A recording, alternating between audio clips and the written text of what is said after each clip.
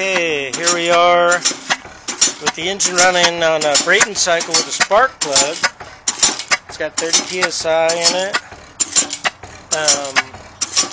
It's actually the real speed of the engine.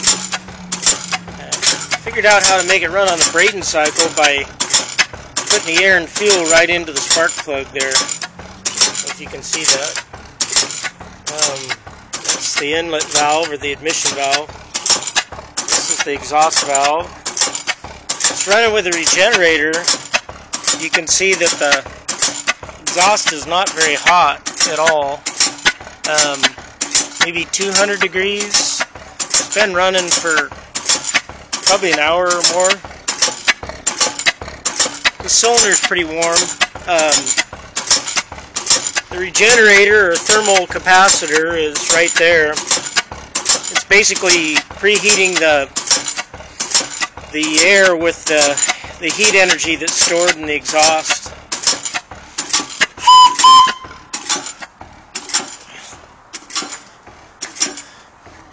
I didn't like that very much. Let's see if it keeps running. Oh, flame out.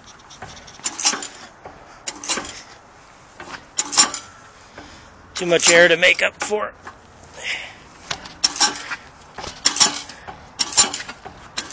There we go.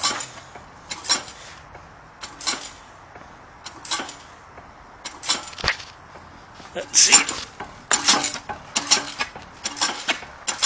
It's amazing fuel economy running like this. It's burning next to just almost really no fuel at all.